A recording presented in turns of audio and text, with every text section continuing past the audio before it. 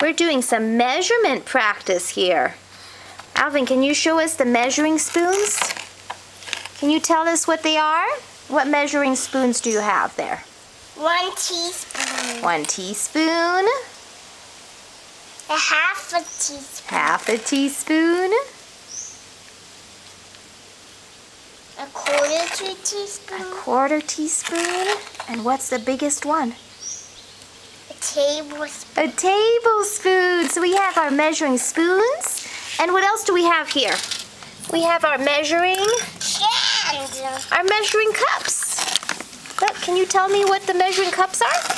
Well, we have 1 cup, we have half a cup, we have a third of a cup, and we have a quarter of a cup. So we're having lots of fun here measuring with our measuring spoons and measuring cups. This is great measuring practice as well as fun sand play.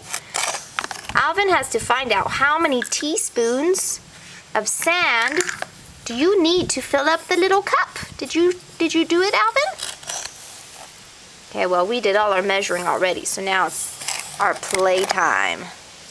See if you can do this at home. Just get your kitchen utensils out, all your measuring spoons, and if you don't want to use flour or oil or sugar while you make a cake, get out your sandbox.